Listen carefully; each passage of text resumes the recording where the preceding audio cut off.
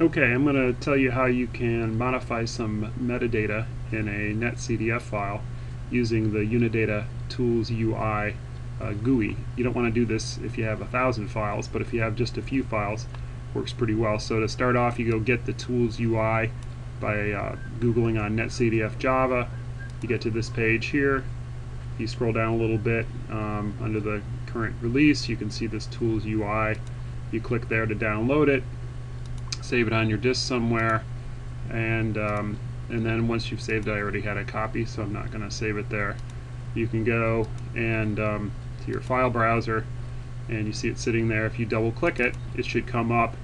It's a Java application. It comes up with a little funky Lord of the Rings demo, little logo there, and then you can navigate around and find a NetCDF file and open it up. I actually opened it up in this Viewer tab, which is one way you can look at it. You can sort of browse the names and units in a nice little form here. Actually, just before we edit the metadata, I'll show you this other tab here. If we drop it in there, it gives you the sort of familiar NC dump sort of view that you might get from the command line. But we're really interested in this tab over here. If we go here and open it up, so I'm going to select the file, open it up. We get this NCML view. Okay, so this shows us the attributes, the dimensions. It's actually a complete specification of the NetCDF file in NCML. So it actually has the location of your original file here, but then it has all the information about the file, the metadata about the file here, the dimensions here, and here's the attribute that specifies the conventions. And so actually you can just go in and start editing this here. If you wanted to change one of these, they will override the metadata that's in your original file. So if we wanted to say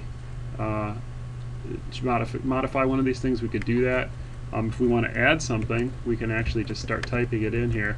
Let's add an attribute called history and give it a value of modified in tools UI. Okay, so if we do this and we then save it out, click the little icon here, save NCML, and give it a name here.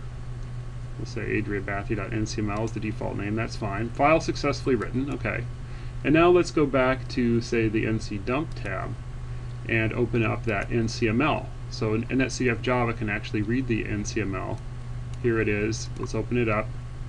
And now if we can see that there's a history attribute modified in Tools UI. Cool.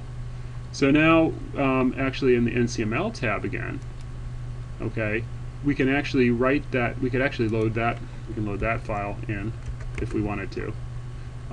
But what we wanted to do now is actually write that file out as a NetCDF file if the goal is to have a NetCDF file that contains the modified metadata. If we didn't need to have the actual NetCDF file, you could just use this NCML directly. You could load this in, say, any tool that works with NetCDF Java, this NCML file, or you could put it in your Threads data server catalog. But if you really want the NetCDF file, you can actually go over here, click on this little ring that says Write NetCDF, and we'll give it a new name here. Save it out. Okay, file successfully written. And now let's try that file again in NC dump. There's the Bathy2 here. Let's open, actually we can refresh the browser here so we can see it up here, but we open it up and here's our file, successfully modified, our NC file with our new attribute. So there you go. That's how you can use the Tools UI to modify the metadata.